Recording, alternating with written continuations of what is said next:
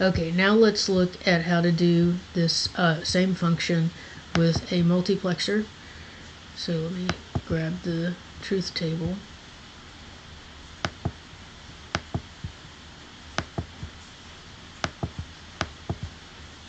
I see that.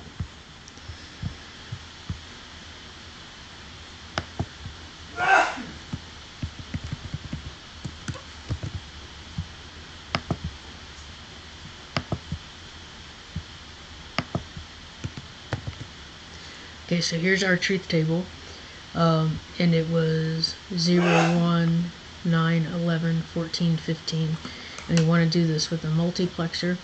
So what we want to look at is we'd use 3 of these variables as our input variables, and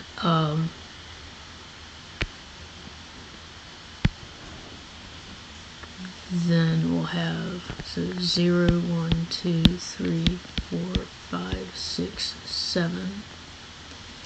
And if we look at these two together, and these two together, and these two together, then we see that these two have RST equal to 0, 0, 0. These two have RST equal to, nope, they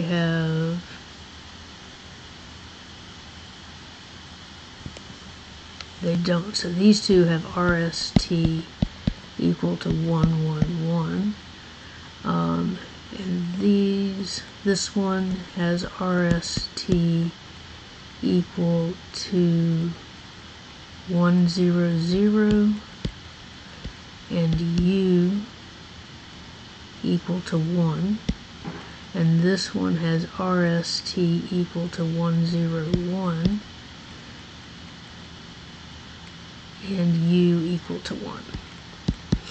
So the reason I grouped these two together, RST equals 0, 0, 0, because it doesn't matter what U is for that. So if I have R, S, and T as my inputs here, and let's take a look at our multiplexer diagram.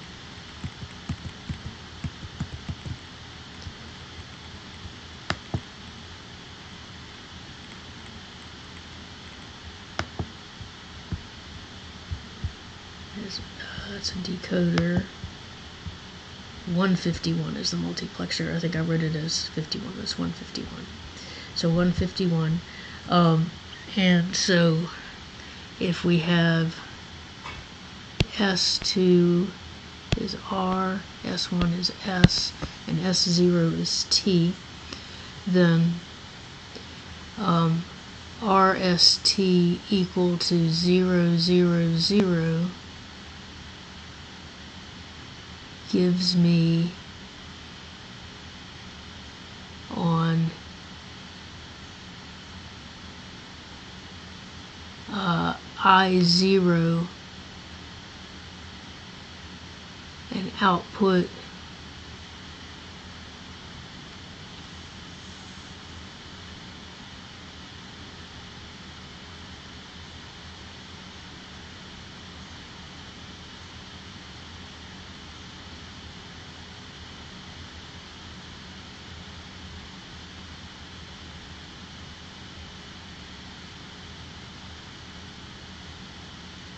let's see.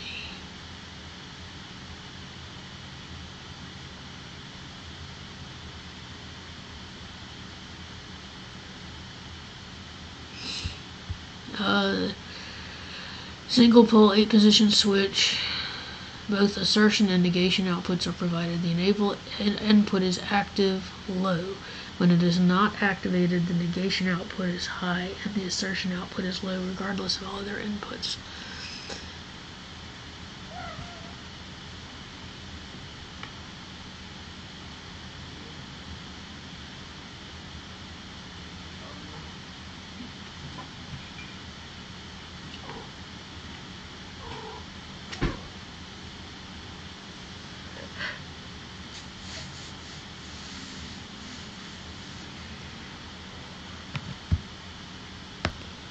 Okay, so what this is saying is if S2, S1, S0 are 0, 0, 0, and I0 is 0, then my output is 0. If I0 is high, is 1, then my output is 1. Then my output is high. Yep. So this is saying that it is working like we would expect the multiplexer to work. So when I have 1, 1, 1, that should go to input 7, and input 7, if it is low, my output is low, and if it is high, my output is high. So yes, so it works like we would expect. Alright, so now if we go back and look at our multiplexer here, so if we have if R, S, and T are 0, then we want a 1 to be there because that's true no matter what U is, and the same for 1, 1, 1, that should be 1. And then if RST is 1, 0, 0, so R, we said R was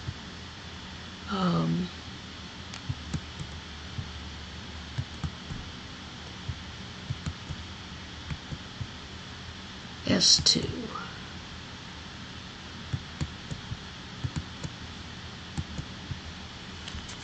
R is going to be S2, S is going to be S1, and T is going to be S0. So if that is 1, 0, 0, then that is 4. We want that to equal U.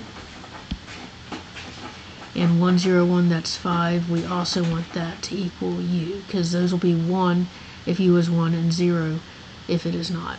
And the rest of these are 0.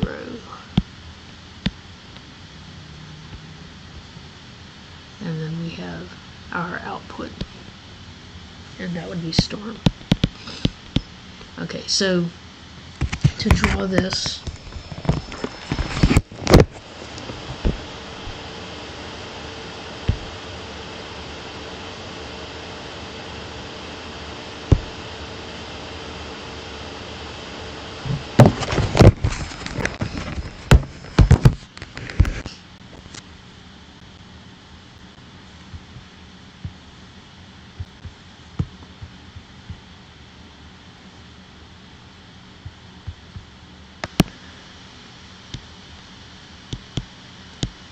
you have your ground and VCC, and we want ground to go, of course, into ground.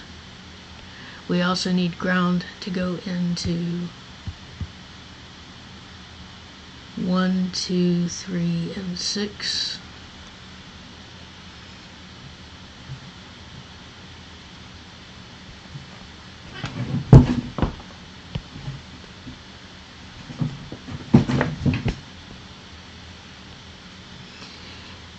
And we want VCC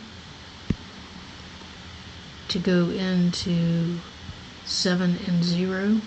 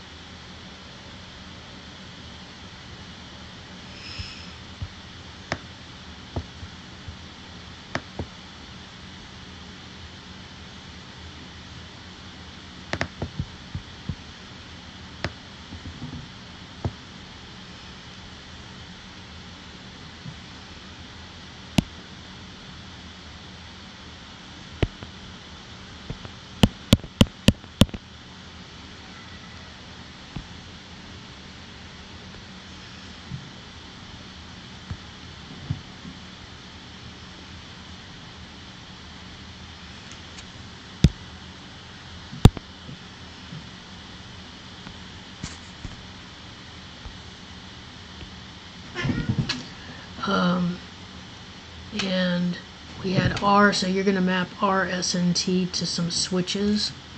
So these will be mapped to some switches. And course I wrote them backwards. So T goes to S0, S to S1, and R to S2. And what did I need to go into 4 and 5? 4 and 5 needed to be U. So you'll map U to 4 and 5. VCC also needed to go into pin 16.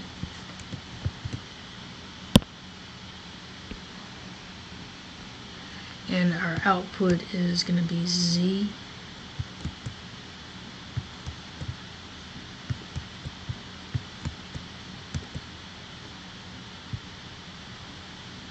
And I can't tell from this which one is Z and which one is Z bar.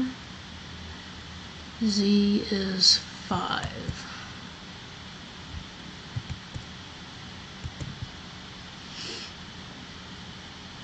So this is your output that you will map that to some LED. So you'll map that to some signal. UTSR to switches, and by the way, for the previous one where I did the basic gates, also the RS, T, and U are going to be matched to switches, and then your output, your final output, which did I do anything with that? I called it storm. You're going to map that to an LED. I'm going to stop this one and upload it for the multiplexer and restart my computer because it's acting up a little bit. But that is your basic circuit diagram right there. Not the prettiest of all things. Oh, enable, you'll want enable to be turned on as well, so that needs to go to VCC.